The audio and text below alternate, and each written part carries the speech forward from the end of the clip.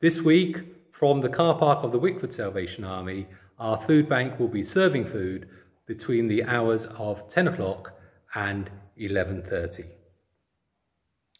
Our theme for today is those times when joy does not come easily. Carol's going to read to us from Philippians chapter 4, verses 4 to 13.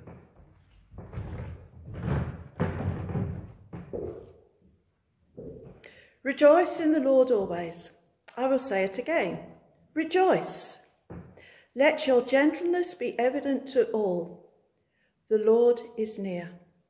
Do not be anxious about anything, but in everything, by prayer and petition, with thanksgiving, present your requests to God, and the peace of God, which transcends all understanding, will guard your hearts and your minds in Christ Jesus.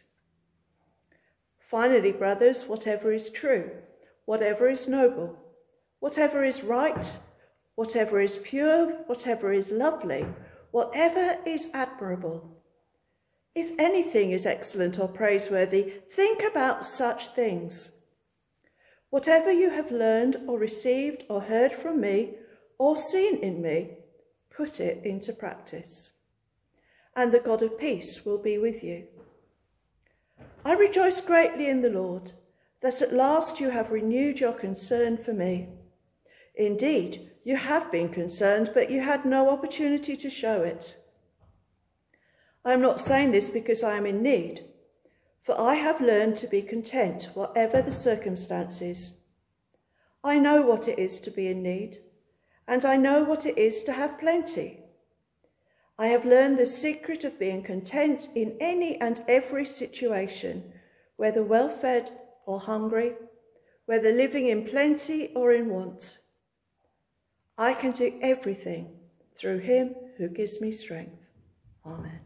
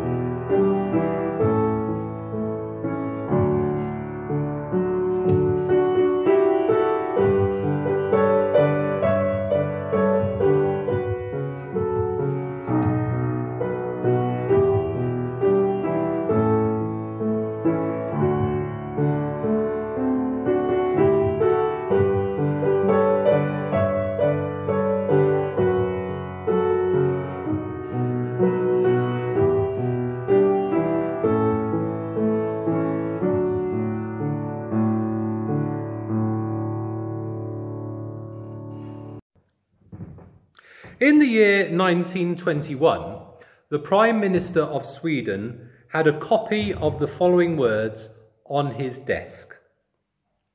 Thank you, Lord, for wayside roses, even for the thorns beside. Thank you for the prayers you granted and for those that you denied. Thank you, Lord, for precious comfort in my hours of grief and pain. Thank you, Lord, for your precious promise. Life eternal I shall gain. The words were part of a song written by Swedish Salvation Army officer August Ludwig Storm. It is a song of thankfulness to God in all circumstances. The original version says tack min, or thank you, no less than 32 times. In Sweden, and in communities of Swedish descent in the United States of America, it is used at family gatherings such as birthdays, anniversaries, and of course church celebrations. When Commissioner Florence Booth first heard the words, she was touring Salvation Army churches in Sweden. The year was 1910. A deaf and dumb brigade stood up and as a soloist sang, presented the words. As they thanked God for the prayers that were denied, she was moved to her very core. Sometimes it is easy to be joyful when our bodies are working well and when our minds are full of pleasing thoughts. But how do we cope when not only our minds and our bodies are working against us, but also our spirits? How do we cope with the thorns of life, with hours of grief and pain? Many are familiar with the ruins of Coventry Cathedral, firebombed in the Second World War. A short walk from the old cathedral brings you to the modern cathedral just 100 yards away. A previous provost of the cathedral, John Petty, wrote in the introduction to the guidebook that to walk from the ruins of the old cathedral into the splendour of the new is to walk from Good Friday to Easter. Joy in our spirits becomes possible when we ourselves are engaged in a journey from Good Friday, something bad, to Easter, something good. We start such a pilgrimage when we turn round, when we repent from going in our own direction. Instead, we start going in God's direction. For when we become Christians, we encounter the forgiveness of Jesus at the cross and can start our remarkable journey of travelling with him. It is travelling with Jesus that makes all the difference. Spiritual joy can transcend everything as our lives are transformed. We realise that we are not called to permanently dwell in the sorrow of a Good Friday experience, but instead to live the call to a new life, the resurrection reality of Easter Day. In 1873, hymn writer Francis Bottom expressed it like this: "Lo, a new creation dawning. Lo, I rise to life divine. In my soul an Easter morning. I am Christ's, and Christ is mine." When our spiritual joy wells up in our lives, then it can not only transcend everything, it can transform everything. Not only the spirit, but the mind and the body as well.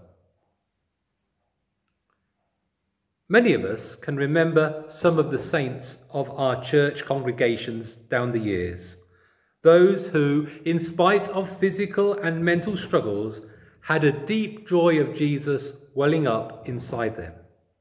Their spiritual joy overcoming and transforming difficulties of body, mind and spirit.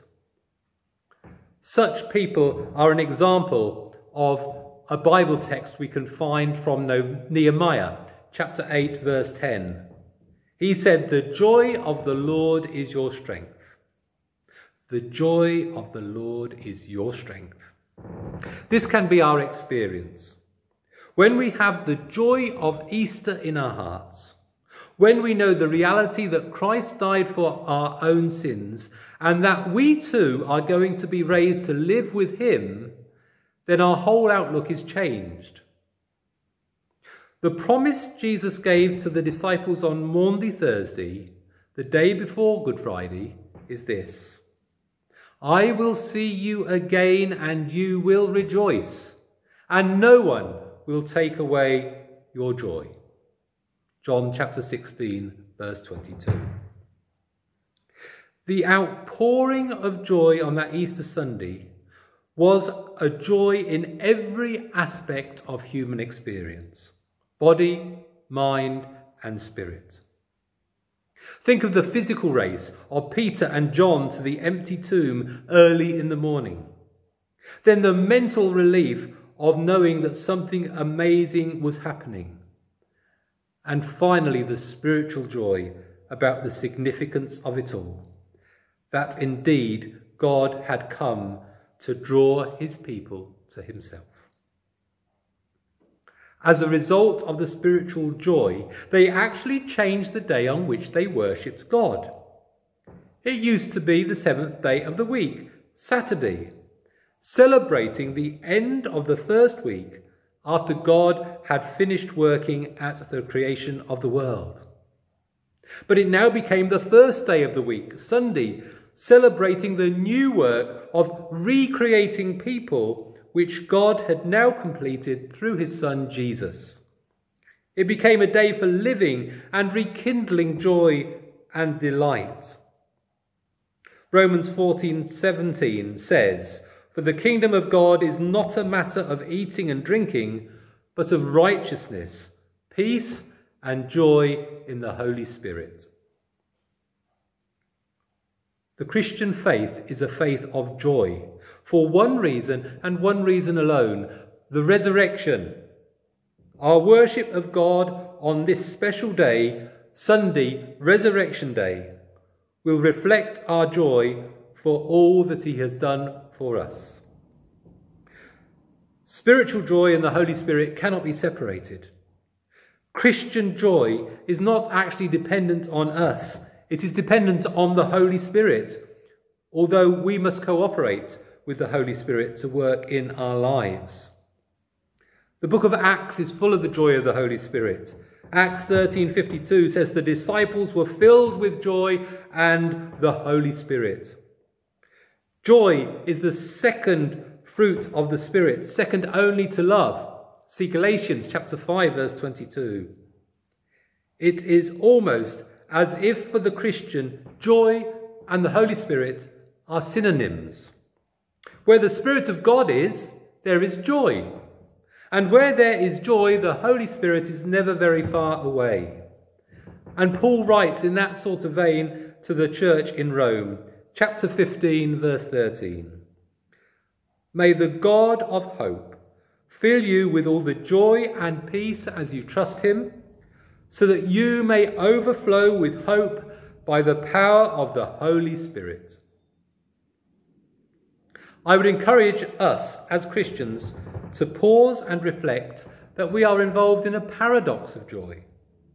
We can be joyful, indeed should cultivate a spirit of joy in spite of unanswered prayers, in spite of thorns, in spite of grief and pain. We can be joyful even when our minds and bodies are suffering. One writer has said this: Christian joy is a state of blessedness depending on no outward circumstances. It comes from the Christ-centered life, so that even suffering for Christ's sake ought to bring joy. And so Paul exhorts us in his letters to be a people who rejoice. Rejoice in the Lord always. I will say it again, rejoice. Philippians chapter 4. Rejoice always. 1 Thessalonians chapter 5, verse 16. And Paul knew from personal experience what he was writing about. He writes his second letter to the Corinthians, chapter 4, verses 7 to 10. "But we have this treasure in jars of clay, to show that this all-surpassing power is from God and not from us. We are hard-pressed on every side, but not crushed. Perplexed, but not in despair. Persecuted, but not abandoned. Struck down, but not destroyed. We always carry around in our body the death of Jesus, so that the life of Jesus may be revealed in our body." I love this quotation from the great 19th century Baptist preacher, Charles Haddon Spurgeon. "When you speak of heaven, your whole face should light up. When you speak of hell, your ordinary face will do." We are called to live our lives well away from Good Friday, journeying with Jesus through Easter Sunday. To travel joyfully means we need to do two things. Firstly, throw off everything that hinders and the sin that so easily entangles. This is because God's joy and man's sin cannot cohabit. And secondly, since the Holy Spirit, the Spirit of Jesus, is the Spirit of joy, we need to invite him into our lives. Let us pray. Heavenly Father, what a comfort to read of those of long ago who, despite the difficulties and dangers that they were called upon to face, were able to rejoice in the Lord and trust in your never-failing faithfulness. I pray that, like them, I too may receive your abiding joy and discover, like them, that the joy of the Lord is my strength, that the peace that comes from you is an abiding peace that enables me to overcome all difficulties of life in the power of your Holy Spirit. So fill my heart with your abiding joy, so that I may rejoice in life's circumstances, in periods of plenty, and during those seasons when I have very little, in times of hardship, as well as those times of great sufficiency. Thank you that I am your child, and you are my Father and sovereign Lord. May my heart rejoice in good times and in bad, and may your abiding joy and perfect peace find residence in my heart as I rest in your love and trust in your unfailing goodness. In the name of Jesus, Amen.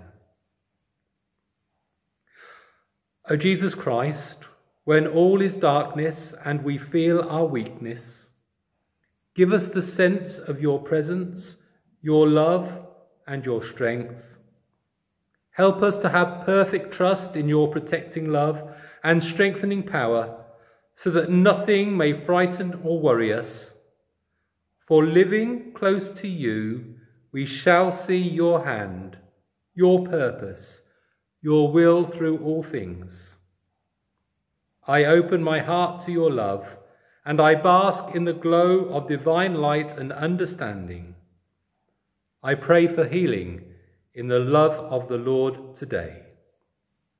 In the name of Jesus Christ, Amen.